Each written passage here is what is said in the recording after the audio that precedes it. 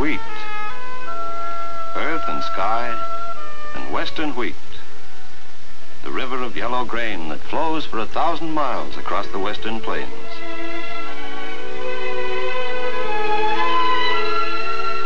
It's fall on the Canadian prairies, and 500 million bushels of grain are ready for harvest.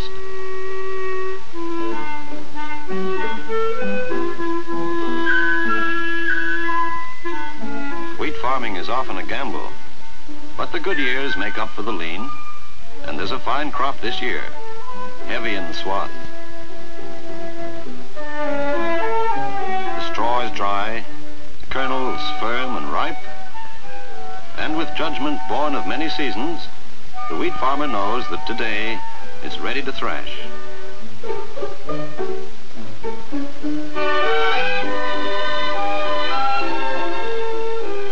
Harvest is a busy time on the western wheat farm.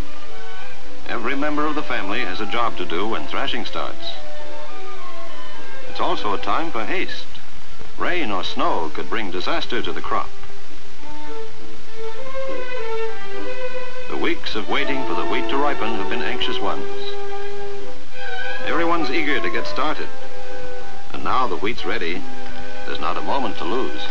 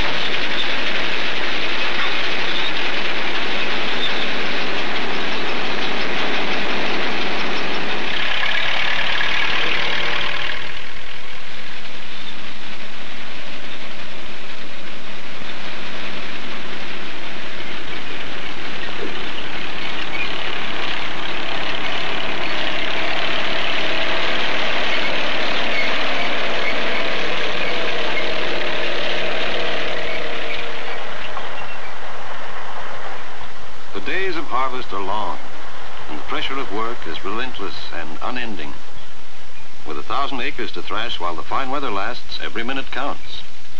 From swath to combine and combine to truck, nothing must delay the abundant flow of grain.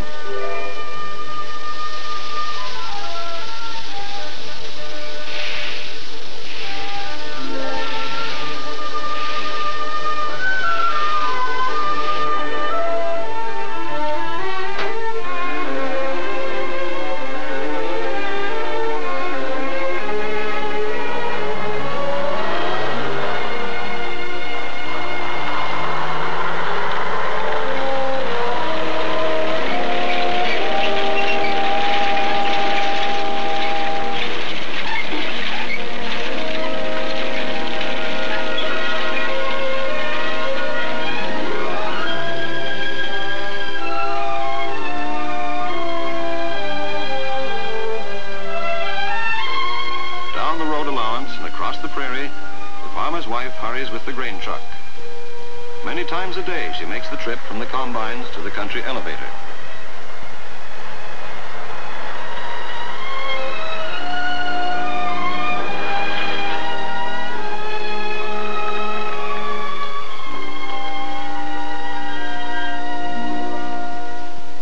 Payment for the wheat depends on its grade, and the elevator operator makes his judgment on every truckload of grain he buys.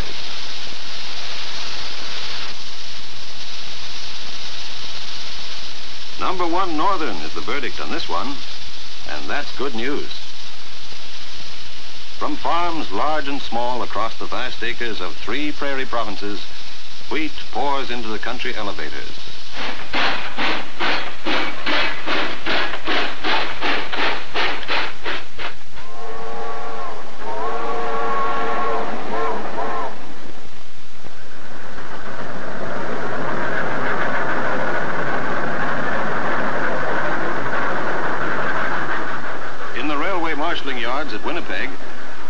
cars moving eastward pass through in thousands on their way to the terminal elevators.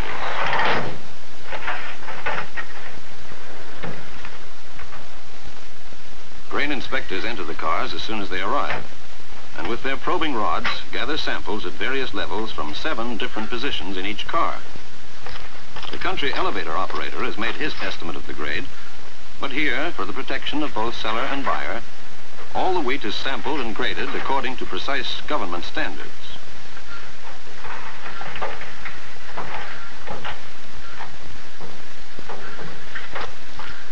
No car or shipment can proceed on its way until a proper sample for grading has been taken. And this happens to the wheat every time it passes through railway inspection points or ocean ports in Canada. The samples go directly to the Board of Grain Commissioners' inspection offices.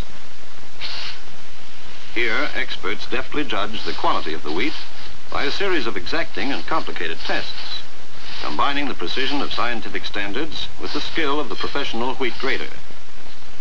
Individual farmers, if they choose, may have their wheat graded by this system, rather than accept the grade established at the country elevator. Weight per bushel is important. Good wheat will usually weigh between 60 and 65 pounds a bushel.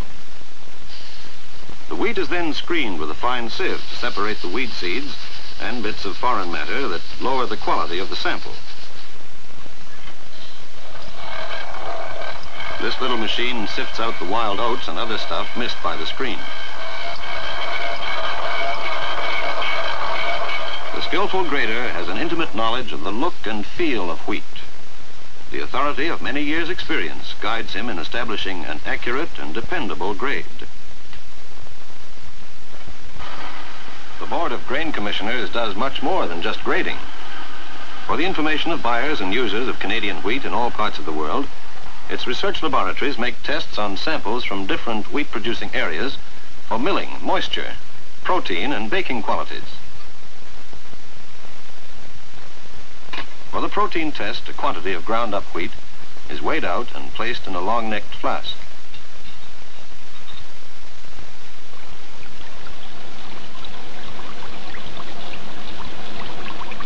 Powerful chemicals dissolve the wheat. Then, by distillation and other kinds of scientific sorcery, the chemist obtains a colored liquid, from which he learns important facts about what kind of bread this flour will make.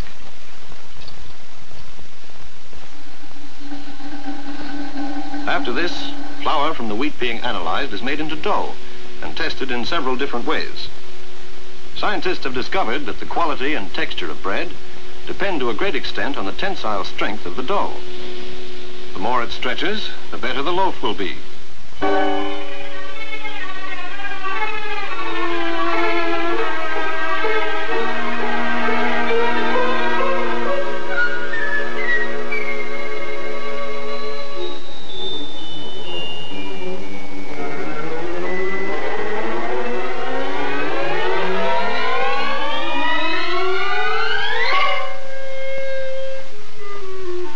Scientific research provides a guarantee of quality and dependability in the grades of Canadian wheat.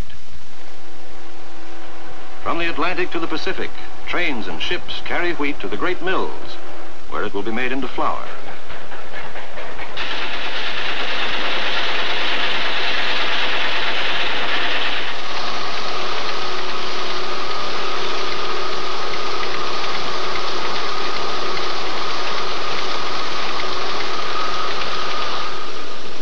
Is fed into a series of milling machines where the kernels are cracked between the steel rollers.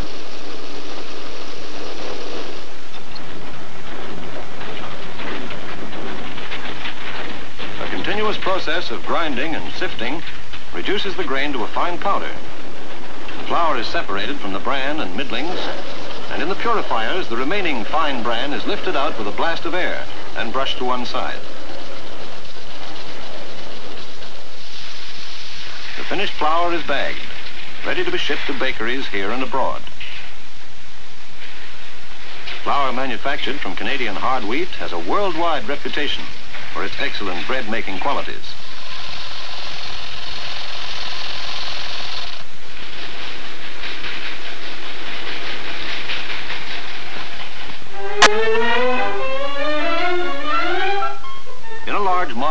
necessary, manpower is still used for dumping bags of flour into the mixing machine. But the daily bread of a push-button age goes through most of its processes barely touched by the hands of man.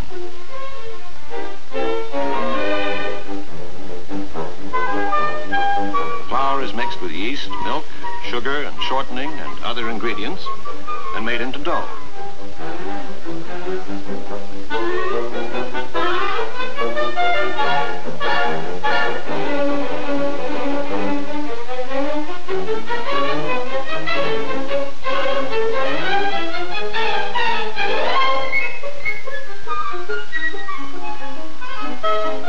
The dough is cut into loaf-sized buns and rounded into shape.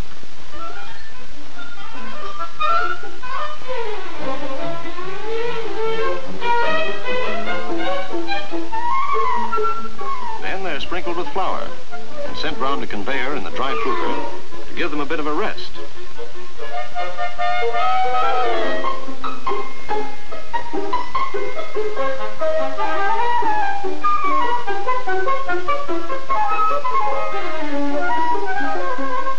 When they come out, they're flattened, flipped, and rolled into shape for the baking tins.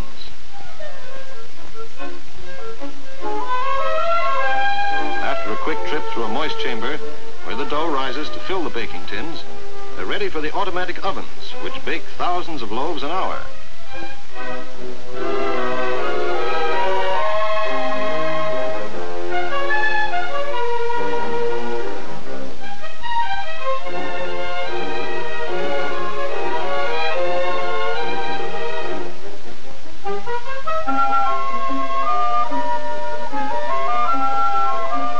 From these 90-foot giants, the loaves pour out with production line efficiency.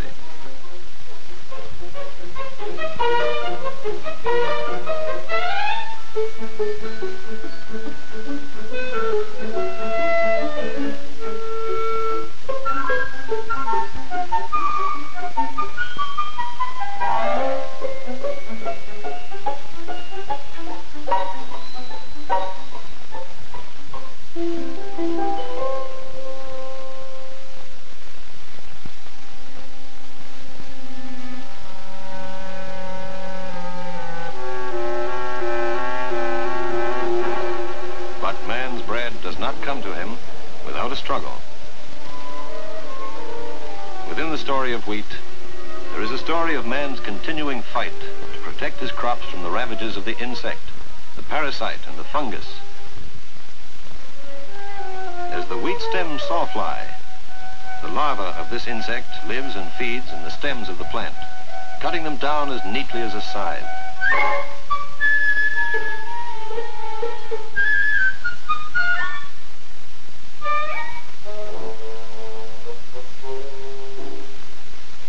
The larva soon forms a cocoon, and next year the adults emerge to begin another cycle of destruction.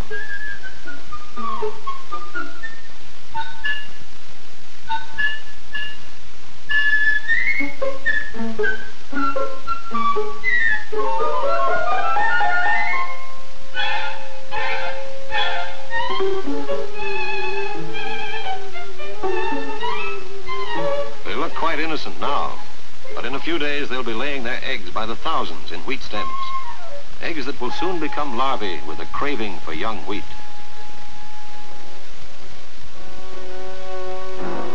And there's the dreaded red rust.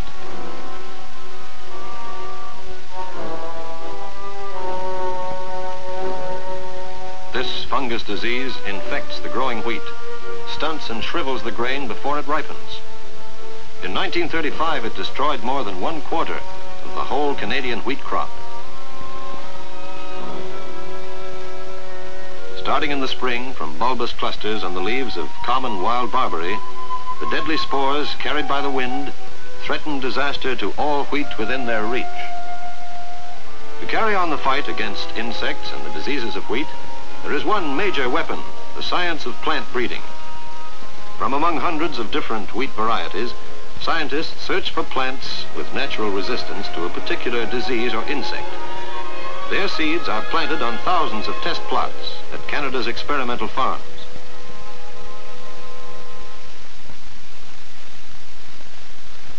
As they develop, the plant breeder selects those which continue to show resistance and crosses them with others whose grain is of high milling and baking quality.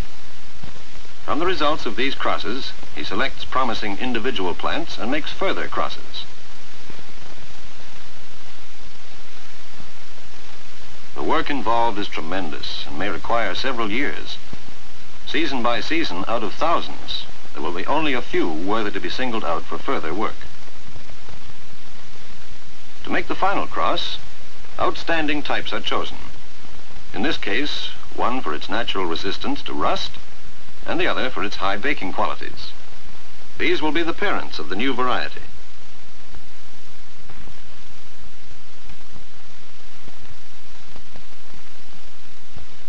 The scientists call this emasculation. It's an essential part of plant breeding. By extracting the pollen-bearing stamens from each little flower of one plant, they make sure it will be fertilized only by the pollen from the other.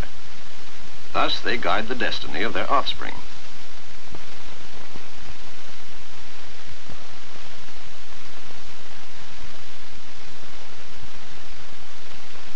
A small paper bag protects the newly mated pair from fertilization by other varieties.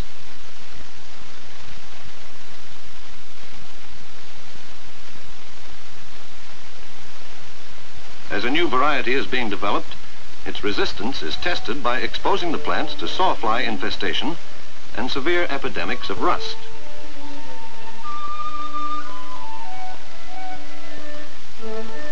In the field experimental plots, for several years after a promising strain has been developed, it is tested for yield, height, time of ripening, and other important qualities. If it passes these tests, a new variety is born, and its birth may have consumed 16 arduous years of the plant breeder's life. From a few precious seeds has come a new wheat. This little harvest is the forerunner of greater harvests to come. For more than half a century, the men of science have fought a relentless battle to keep disaster from driving the wheat farmer from the prairies. But the battle never ends, for as one enemy is conquered, others attack, and to defeat them, new, strong wheats must be bred. From the efforts of dedicated men have sprung the great names in wheat: Marquis, Thatcher, Regent, Redmond, Rescue, Saunders, the wheats that opened up the West.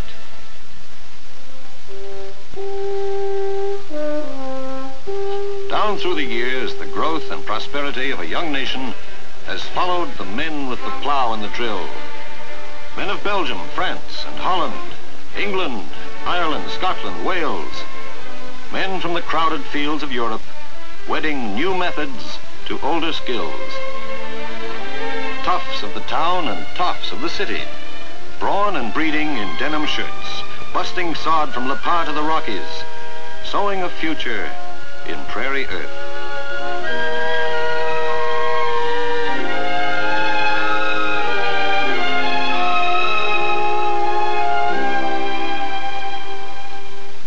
Sprouting from seed of 1,000 plantings, western wheat from a western soil, sweeping green to the taut horizons, bushels of wealth for the hours of toil.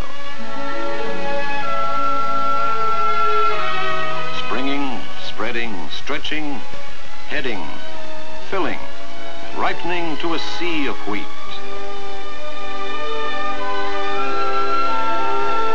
Waving, whispering, shimmering, glistening, from Winnipeg's lake to the mountain's feet.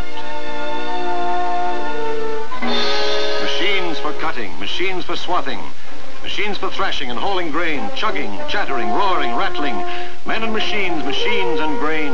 Grain from Rosetown, grain from Grenfell, grain from Red Deer, Moose Jaw, Melville, Saskatoon, Brandon, Regina, Watrous, Okotoks, Oxbow, Souris, Glamis.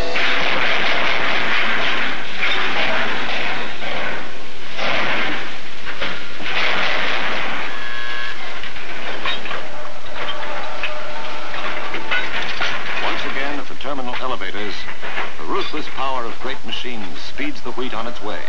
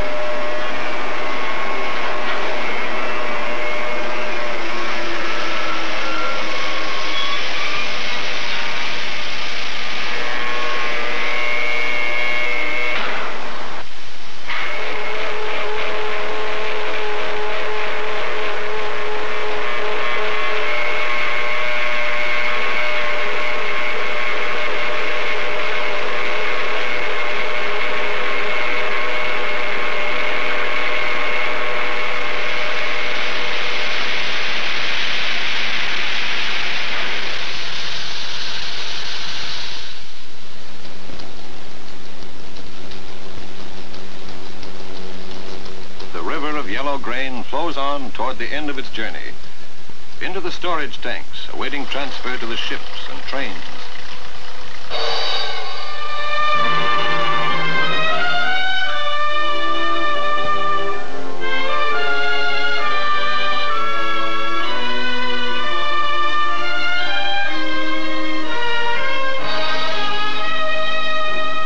Towering on Lake Superior shore stand the Port Arthur Fort William terminals, lofty citadels of concrete and steel, monuments to the grain which built them, heart of Canada's wheat trade.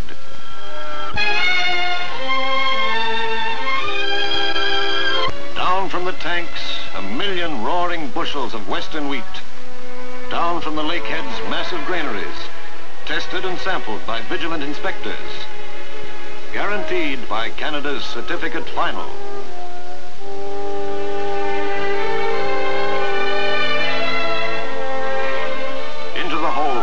Prescott, Montreal, Port Colborne, Toronto.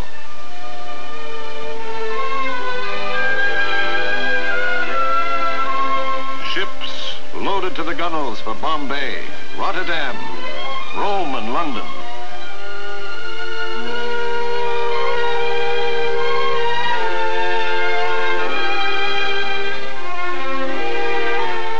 Carrying the fullness of a nation's harvest to the ports of the world. Going down to the sea with #1 Northern Canadian wheat.